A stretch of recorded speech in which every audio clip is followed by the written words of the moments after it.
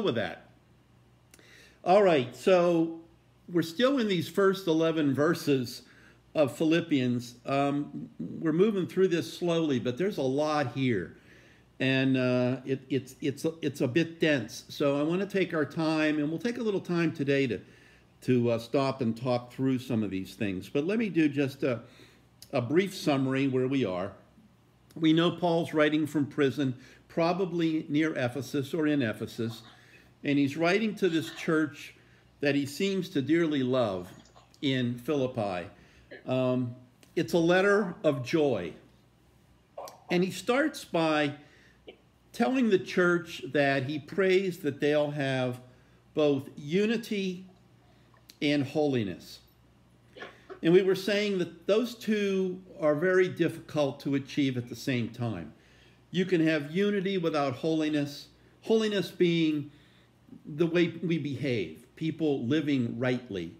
You can have unity without holiness or holiness without unity, but boy, it's hard to have both. You can have unity if you don't care how everybody acts. You just kind of, people live as they see fit, but for the sake of unity, we kind of ignore all that.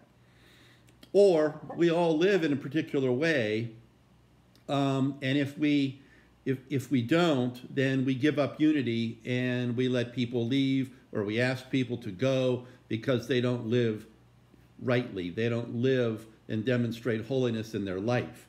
So you could have either one, but we want to be united and holy. And he's putting that challenge out before the church in Philippi. He talks too about the day of the Messiah, the day of the Lord, this concept that goes way back into the Old Testament. And then you see it there in verse 6.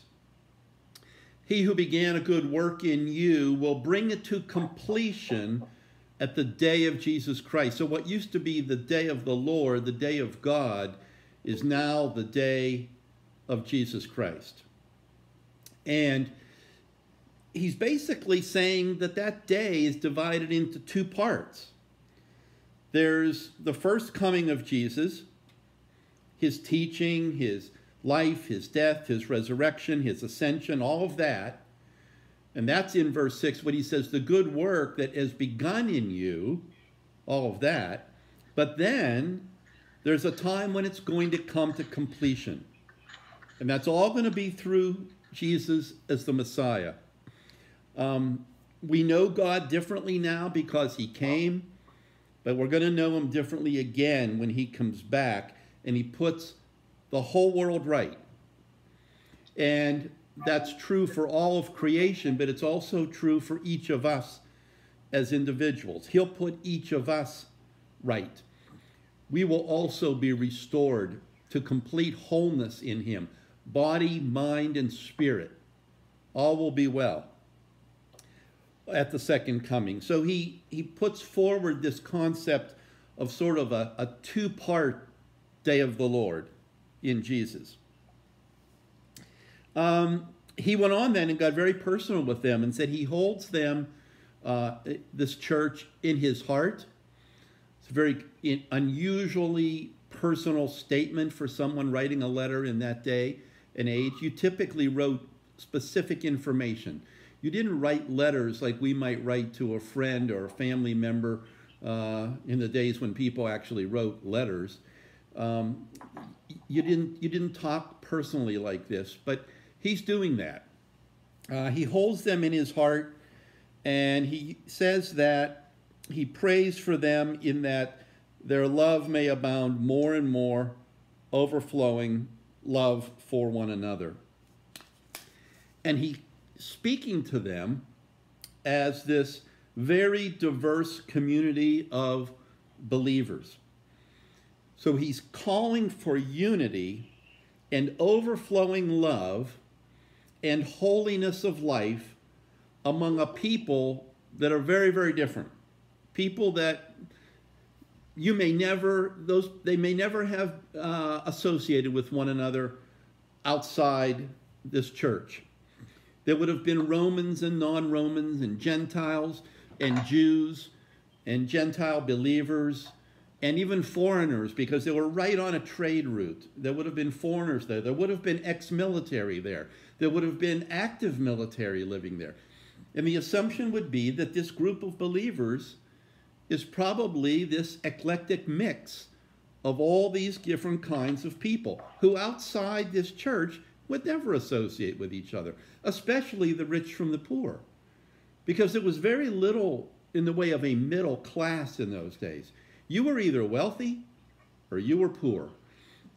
But this church, they're all together, and they're able to be united because of the faith they have in Jesus Christ. That's what becomes the primary glue that holds them together. They now have an identity in common as believers in Jesus Christ. That is primary to whatever else their identity is in their life, their job, or where they're from, or their ethnic background, or who their family is. And he goes on to say to them, it is my prayer that your love may abound more and more, verse 9, with knowledge and all discernment. Knowledge and discernment. To be able to tell the difference. Knowledge and discernment in Scripture is needed in order to tell good from evil. Knowledge and discernment, so that, he goes on in verse 10, you can approve what is excellent, so that you can be pure and blameless for the day of Christ. So not only are we to be united and holy, all living rightly and united in our belief in Jesus Christ as our primary identity, but we're also called to be knowledgeable and have discernment so that we might be able to tell good from evil, so we can approve what is excellent. In other words, that we can embrace in our lives the things that are good, and to be pure and blameless when the day of Christ comes, for the second coming. They're saying this to people, some of whom had been leading a pagan lifestyle, which was sort of anything goes. And now there's this set of moral standards that because they're believers in Jesus Christ, they're called to, this kind of holiness of behavior. This is a tremendous challenge that he puts out there before them of what the Church of Jesus Christ is supposed to look like. So, and this is all that we would be faultless on the day of Jesus. So he's talking about the future now. That's kind of where we dropped off last week. He draws this picture that we are headed somewhere. We are on our way to this time when we will want to be found pure and blameless. That there's a time coming, at the second coming, when we want to be viewed as pure, blameless in our lives. It reminds me, and so he's calling them to persistence as they live and they wait for this day. It reminds me of when I was a kid. I was 16, and I was living just outside Millvale at the time, over in Shaler, and it was the centennial for the borough of Millvale. It was 100 years old. Oh, they've been planning this for years. There was going to be parades and street fairs and all kinds of great things. Well, we found out, I was going down, it was a Saturday morning, I was going to go down for this parade, me and my friends. And we found out that it was also an election year, and Hubert Humphrey was going to come to Millvale and ride in the parade. And I couldn't believe it. A presidential candidate, never met one, never saw one, live and in person, was actually going to come and be part of this parade. Well, I didn't even really know who he was, but I knew he was running for president, and I wanted to see this guy, and golly knew I wanted to shake his hand. So we're down here, and we're watching this parade, and the streets are just jammed, and we keep waiting to see him, and it doesn't come. He doesn't come. He doesn't come. More bands, more fire trucks, more police cars.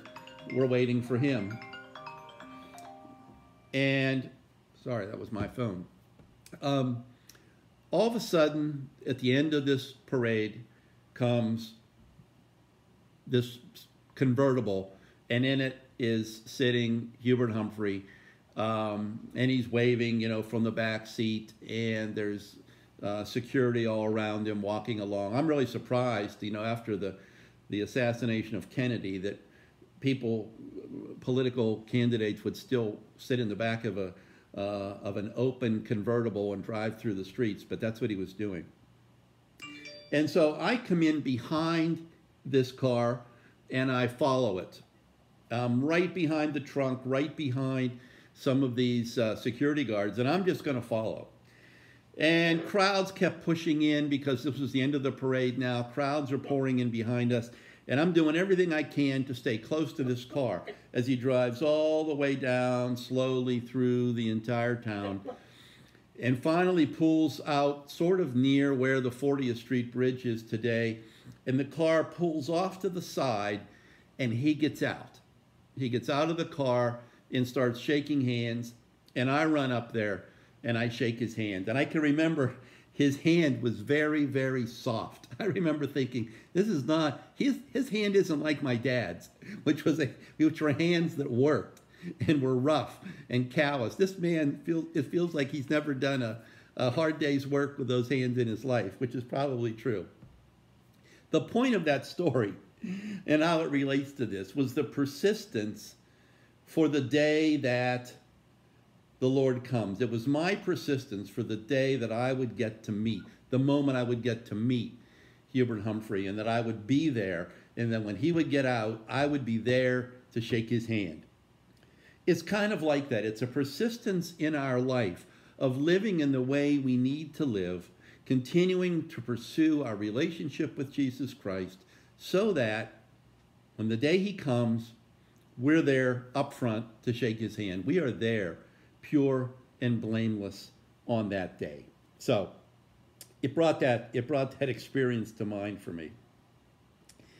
And when he comes and he's going to put everything right, it goes on to say that in verse 10 and 11, pure and blameless for the day of Christ, filled with the fruit of righteousness that comes through Jesus Christ to the glory and praise of God. That we would be filled with the fruit of righteousness. So this whole idea of fruit, that of course shows up quite a bit in Scripture, and it goes all the way back to Genesis, where you'll remember that God says to Adam and Eve to be fruitful, go forth, be fruitful, and multiply. And there's this whole function built into life, all life, that allows it to be fruitful and multiply. In a simple way, you just think about fruit, right? Fruit grows on the vine or on the tree. It falls to the ground. It dies. Its seeds go into the soil, and it produces new life. That's the way God made the world to work. It works where life gives birth to new life. There's a death in between, and then there's more life. And that's what he commanded in Genesis Adam and Eve to do. Be fruitful, produce fruit, and then that fruit will multiply. And he does the multiplication, doesn't he? He does. We cast the seeds, he grows it. Go forth, be fruitful. And he talks about that here, that we would be multiplying righteousness so that our lives are multiplying righteousness wherever we go, whatever we do. And that's what people would see, and it would multiply. Our good works will multiply into even more good works. So to summarize these first 11 verses then, is Paul provides kind of I'd call it a small working model of how this partnership that he spoke about at the beginning, the partnership in God's work, is supposed to be carried out. The way that we all work together, in this case, Paul and the Philippian church, but we, God's church throughout the world, how is this partnership in the gospel supposed to be happening? That we're supposed to be supporting one another, we're praying for one another, we're showing love and support. We're going to do it with knowledge and discernment, and we're going to do it with unity and living in holiness. That's the challenge. That's the picture that Paul draws for what he's hoping and praying for the Philippian church. How can anybody do this? How can any people live up to that kind of standard? And his answer is, because now we have the mind of the Messiah. Now we think differently. So this whole story is being overlaid by this idea that the way we think needs to now be completely changed. The things that mattered to us before aren't to matter now. We have new priorities. Who we think we were, that's not important now. It's who we now are in Jesus, because the Messiah has come. So it's a whole different way of thinking, and he's saying that's the only way you're going to be able to live like this. It's the only way that the church is going to be able to carry forth, is if we all start to think in a different way. All right, I'm going to pause there and let us talk a bit. Let me come out of this, and there we're all back together again. All right.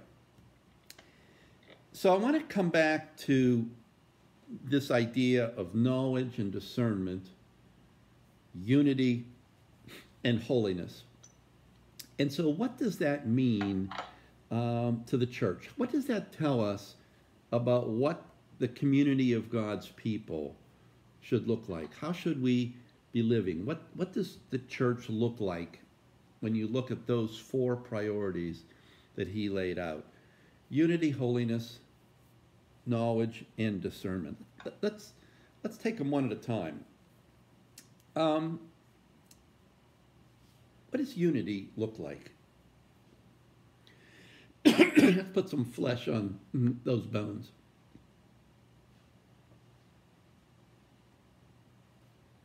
That we do things together. We pray together.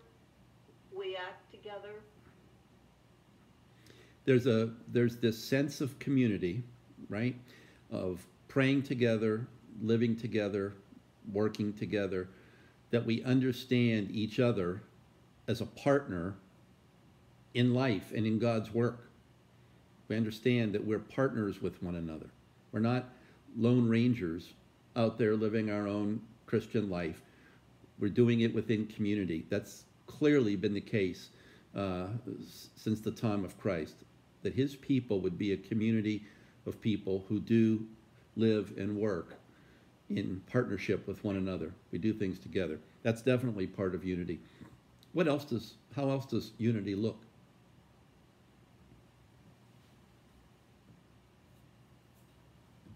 I don't know if I'm repeating what Terry said, but working towards the same goal. Common goal. Conclusion. Common goal. Really important for unity, isn't it? There's something we have in common that we're striving for. In the political world today, we hear a lot of talk about unity. And that always sounds nice. Yes, we're going to be united. But a lot of people have come back and said, no, we're not going to have unity. We don't want unity, because to you, whoever the opposite is, unity to you means we're just going to all start thinking like you. And we're not going to start thinking like you. That's not really unity, isn't it? I mean, I like unity like that. I like everybody to just think like I do, and we'll all be united that way. Wouldn't that feel nice? But that's not the way real unity works. To Melissa's point, unity is about having a common objective.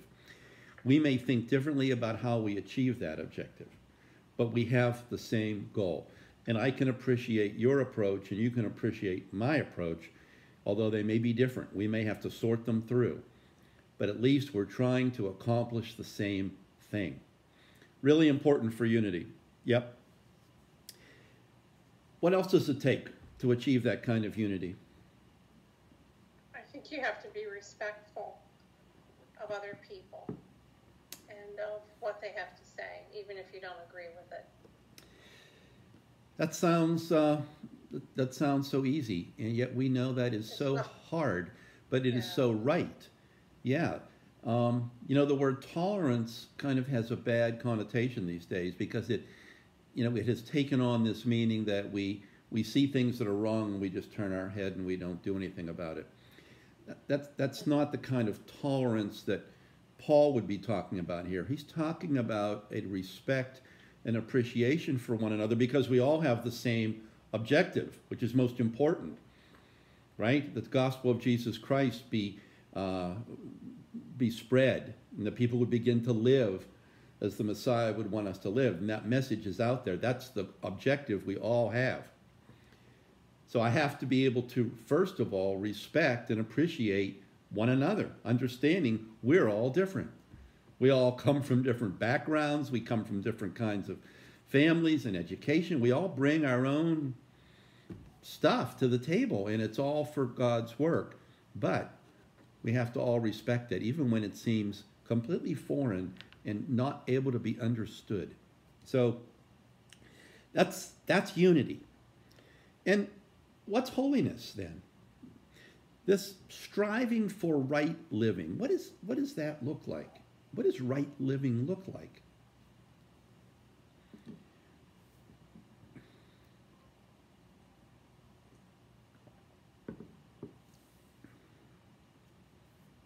Well, I was going to say living the way Jesus did, but not literally, but living like a Christian. Yeah, and Paul tells us in his other letters, he doesn't spell it out yet here, but he talks about what that kind of living looks like. He talks about all the different things that you should be doing and the things that you should not be doing. He's very literal about it. He says, these are the things you need to move out of your life. And they're basically the kinds of things that pagans who have come into the church now would have been common in their life. Things like adultery, sexual impurity and fornication and all those things. Thievery, stealing, getting the best of another person, even if it means manipulating or taking what they need. It was a wild world in the pagan lands. He's saying all that stuff you've got to put away.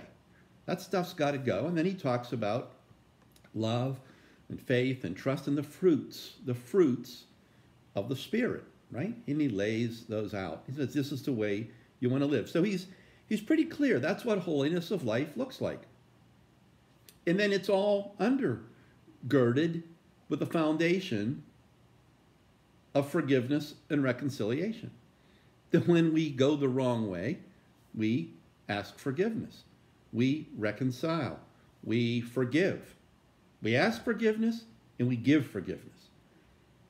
And that gets us back in the right track. So holiness of life. Scripture's pretty clear about all that. Let's go to knowledge and discernment. How do we gain? What do you think he means by knowledge? Through studying the scriptures. Yeah, we said it's about knowing good from evil, and you're going to know that by knowing how God thinks, knowing how the Messiah thinks, how the Messiah acted, how the Messiah, what he's promised to us, all those things. We need to be knowledgeable about those things. He's saying if you're not knowledgeable about those things, you're not going to always be able to tell good from evil. Oh, there are times that it's going to be real clear, but there's going to be times in your life you're not going to be able to tell. You're going to say either both those options are evil or both those options are good. I don't know which one. And he's saying you're going to need knowledge to be able to tell the difference. And not only that, knowledge, but you're going to need discernment. How do you understand that word discernment? We don't use it a lot in the real world. It tends to be kind of a religious term. Sometimes you hear it. How do you understand discernment? Well, is it taking the knowledge that you've gained and using it to make the right decisions moving forward? Yeah. Listening to God, knowing what's God's words, what's God's voice, Yep. and then applying them to your life. I think that's a great way to put it, Betty. It's taking kind of the book knowledge, the knowledge, right? The information, the data, what we know about the Messiah, what we know about God, what we know about Jesus, and now letting that permeate our life and the way we think and make decisions. And that's where the Holy Spirit comes in, right? We have a Holy Spirit residing in us to help us discern God's will in particular situations. That whatever it is that we're doing, we're going to filter that through God's word and the way he would want it. And the Holy Spirit helps us to do that. It's taking information and applying it with our experiences. It's taking experience. It's taking what we have learned to trust about God, what the experience we've had with him in our life, putting all that together as I make a new decision about something today. What do I know about God? What has he shown me in my life? What does he tell me in Scripture? And what is the Holy Spirit telling me and whispering in my ear? How do I put all that together? That's discernment. So those are the things that he's calling us to as a church. And that's what a church would look like. It's a church that then is struggling, working, striving to be able to advance on each of those four fronts. It's quite the challenge, isn't it, for a church? It's a challenge for us as individuals. The good news is that the Messiah also promises his help to make all of that happen. We're not just out there in our own human strength trying to fight our way forward. Before we press on, any other thoughts or comments or questions about all this? All right, let's go on and begin the next section, which is verses 12 through 18. And I am going to bring that back up again. See if I can make this work.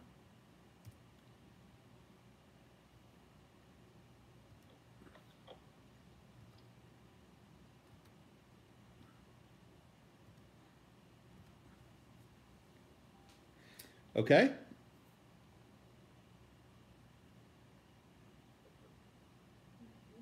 Can everybody see it? Yep, it's good. Okay. Somebody want to read 12 through 14, please?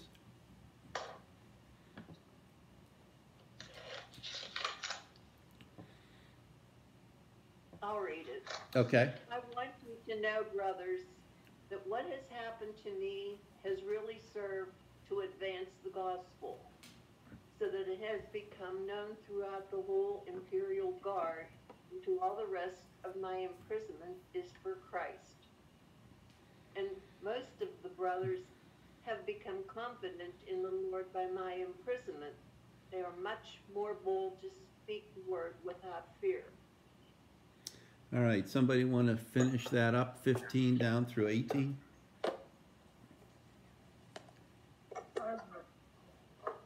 Some indeed preach Christ from envy and rivalry, but others from goodwill. The latter do it out of love, knowing that I am put here for the defense of the gospel. The former proclaim Christ out of selfish ambition, not sincerely, but seeking to afflict me in my imprisonment. What then? Only that in every way, whether in pretense or in truth, Christ is proclaimed, and in that I rejoice. So this section, Paul is now getting pretty personal, and he's telling us more about himself and this situation. So let's remember, the Philippians knew he was struggling in prison, and there were different problems, difficult problems for Paul, and he was struggling with these things. And even in the church in Ephesus, they were having their own problems. The Philippians knew all this. And this letter seems to take on a it's a way for him to ease their minds and help them to understand how to cope through the challenges that they're facing, but also knowing what's happening to him, someone they love and who is in partnership with them for the gospel. And he says that his situation, here he is in prison, is somehow allowing the gospel to spread, and that it's been heard and accepted by even more people. So it's he's starting to present a whole new way to think about hardships. He's looking at difficult situation that he's in, and he's looking at it differently than he used to, or that the way others would, now that the Messiah has come. The Messiah has also, in the way that the Messiah changes our thinking, he's changing the way Paul thinks about what it means to be going through some kind of difficulty. And that somehow what looks like a tragedy has somehow become good news hidden within it. The tragedy of being thrown into prison, where he was, we think, for the better part of 2 years, that instead of that just being a tragedy, it's somehow there's good news in the midst of all this. And then he goes, and then he kind of presents a puzzle to us there in verse 15 about people that are trying to somehow make more trouble for him, even though he's in prison. Somehow there are some, out of envy and rivalry, that are making his life difficult, thinking to afflict me in my imprisonment. So there's something funny going on there, and we'll see what we can learn about that. But that's kind of an odd twist, isn't it? So those first two verses, or 12, 13, and 14, he's basically saying that this idea of his being in prison, I want you to know that what has happened to me being in prison has actually advanced the gospel. And that the whole imperial guard has heard that he's chained up here, and he's chained up because he's preaching about the Messiah. Now, every little town would have had imperial guard. The larger the town, the more imperial guard there would be. These are Roman guards. They were there to keep peace, period. Pontius Pilate was part of the imperial guard. He led the imperial guard in Jerusalem.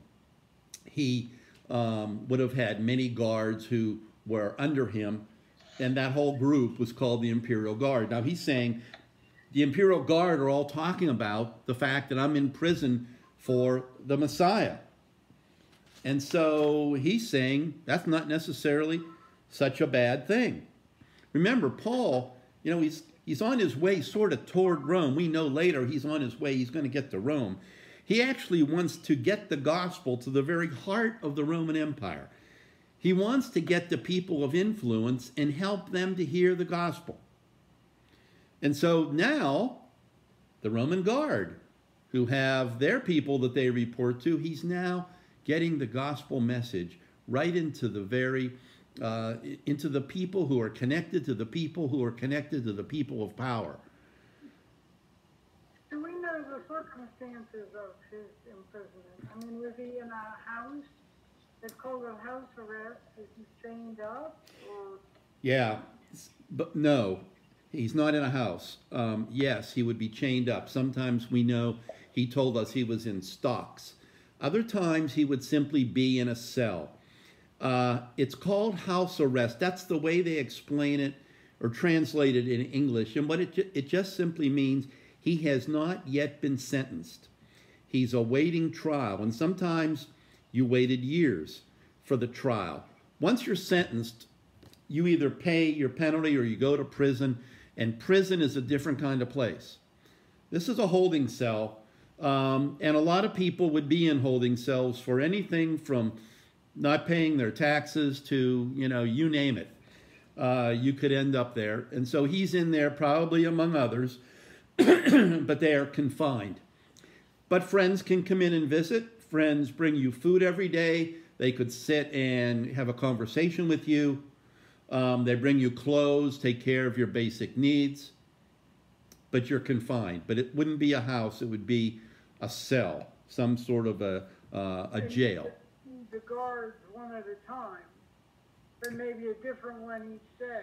Would have been different guards coming through. Could have been a number of guards, like you might see, you know, in a small jail today, a number of guards at one time. A lot of guards coming and going at different times. And it seems that Paul takes the opportunity to share the gospel with anybody that came within hearing distance. He wanted them to know why he was there.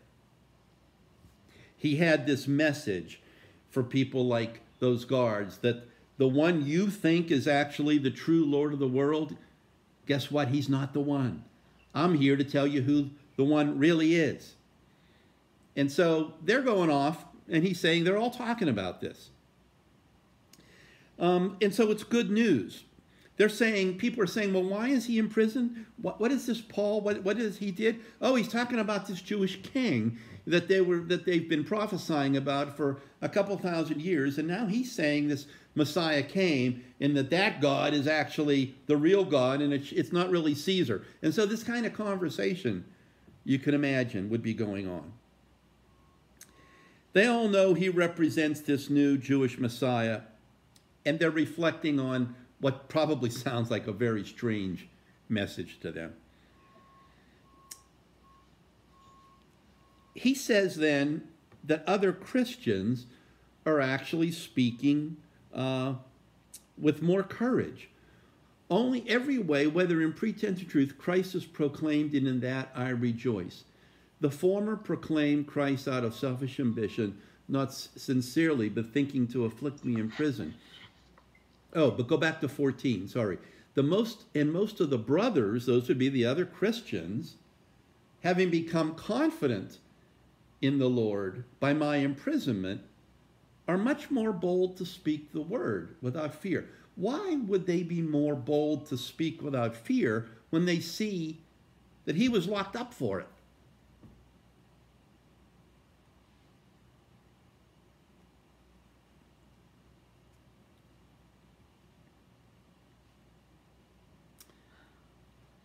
Is it because his imprisonment was for Christ? Yeah, because it was for Christ. So here's a guy who is willing to go to prison for what he's saying. So, you know, you listen to people who are saying this or saying that. It's another thing once you see them actually being imprisoned for what they stand for. All of a sudden their words take on more significance, don't they? And in some ways it's like, well, golly, if he's willing to go to prison for this, surely I can at least speak with a little more boldness myself when you look at what he's willing to do for the gospel. I think it takes on that kind of sense that, yeah, you believe this and you're encouraged that he would do that. Yeah, I can at least speak up. The guards and others are now paying more attention, and they're starting to see that there's a conflict starting here. There's a conflict that's beginning between who the government says is our king and Lord, Caesar, and who this Jew who came here, this Greek Jew from Israel, who has come and is telling us that he knows the Messiah, who is the real ruler of the world and the universe. So this Messiah and the leader of the Roman Empire, there's going to be this conflict, and it's starting to take shape here. Then we get to this puzzle I mentioned, and then we'll close. Some are proclaiming the king out of envy, and others out of love. We don't know who they are, but there are people there, not necessarily in the prison, but others outside, who are making even more trouble for Paul. There was definitely, and Acts reflects on this, and Acts tells us, it said Paul was considered dangerous because he is preaching a different king. And so some would have looked to him, even people who may have been, ready to hear or at least give a hearing to the faith that he was preaching, are now saying, no, wait a minute. He's preaching a different king. That's tyranny. That's trying to overthrow Caesar. There's a battle here, and he's trying to overthrow the emperor. There can't be another emperor. There's only one. That is Caesar. And so what he's saying is going to disrupt society. It's going to turn over our way of life. And that's not good. So that was definitely something that was out there. And there may have been people who originally had been followers of him and then said, now what he's preaching, that's going to upset the whole apple cart here. And everybody's going to come after us. And we're going to be in the middle of this. We're out of here. We're not, no. Don't follow this guy. But Paul is saying that no matter who is talking about him and the Messiah, whether they're in favor or not, or supportive or not, or they think he's crazy or not, he says it doesn't matter. He's still going to celebrate the fact that people are now talking about the Messiah who weren't even thinking about him before. He's going to celebrate in all of that. And so by speaking of Jesus as the king, even though they may not believe it, they're spreading the word. And that's not new in Scripture. Think about when Pilate had Jesus crucified, and what does the sign he put on the top of the cross? It said, King of the Jews. Now he put that there sarcastically, just to say, see, here's the one who thinks he's King of the Jews, right? And somebody said, you ought to change that sign to, he said he's King of the Jews. He said, no, what I put there, I put there. Well, he was actually telling the truth, wasn't he? Even though that wasn't what he was trying to do. Caiaphas, the high priest, when he was in the midst of the trial with Jesus, he said, it's better that one person might die than the entire nation. That's true. It was better that one person die, that the entire nation, the entire world would be forgiven of their sin and be saved. So what Caiaphas was saying was not, he didn't mean it that way at all, but what he said turned out to actually be true. And so it's a time like that, when without trying to necessarily promote the gospel or the Messiah or speak in favor of Paul, they were actually announcing the Messiah anyway, without even realizing it. And Paul was saying, I'm absolutely fine with that. I'm just fine with it. All right, I think we'll close down right there, and then we'll pick up the next time we're together. Any questions, thoughts? Is it making some sense? Is it being clarified for you guys? I mean, Paul is dense at times. Today it did. I'm sorry, Melissa? I said today it did. Good, okay. It's coming together. Okay, a little bit about going forward. Next week is Ash Wednesday.